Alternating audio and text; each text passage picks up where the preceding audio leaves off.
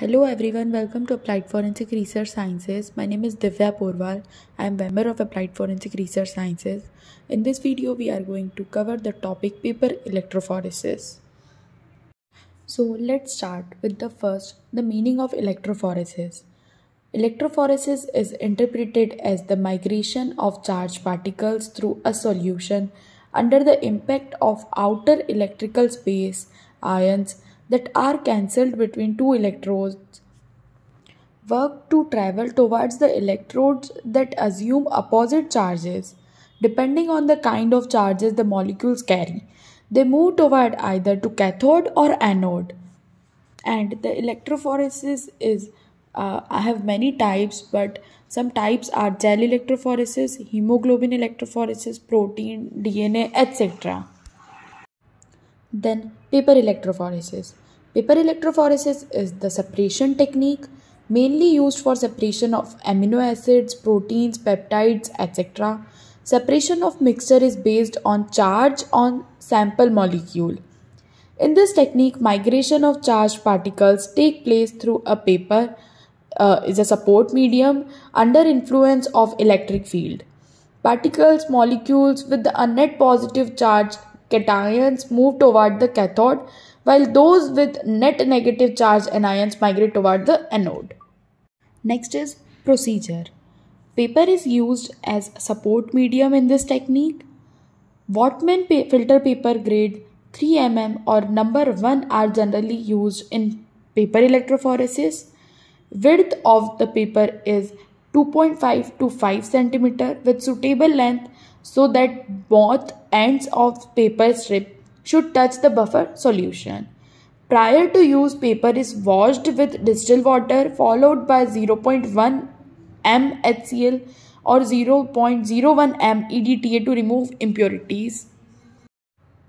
Types of paper electrophoresis based on voltage applied are first low voltage and second high voltage, which we will discuss in the different video.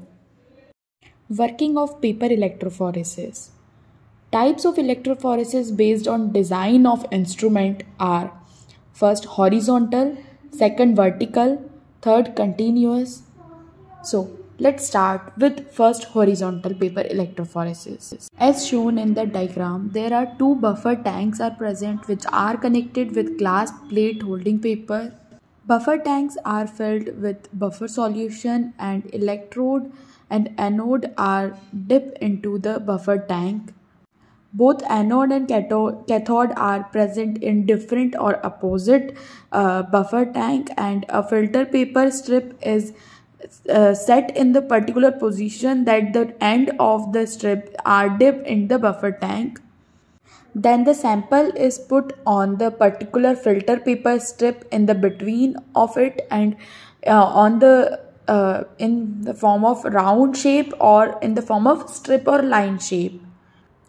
After put the sample on filter paper strip, it is covered with a safety cover and the cathode and anode connect with the battery.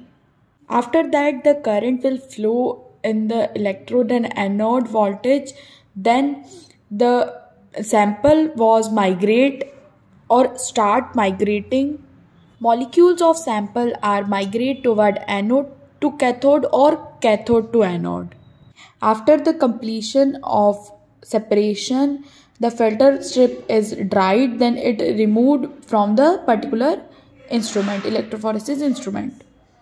Vertical paper electrophoresis is the same as horizontal paper electrophoresis, but the difference is instead of horizontal plate, there are 3 rods are present which hold the paper vertically. As shown in the figure, and after placing the paper, safety cover is placed. Continuous paper electrophoresis. In this diagram, as you shown that buffer solutions are present in the two ends and the particular horizontal glass plate is present in the horizontal direction, and sample components are placed in many quantities so that the process of electrophoresis is in continuous form. So many samples are worked on a particular electrophoresis instrument. That's all for this video. Thank you.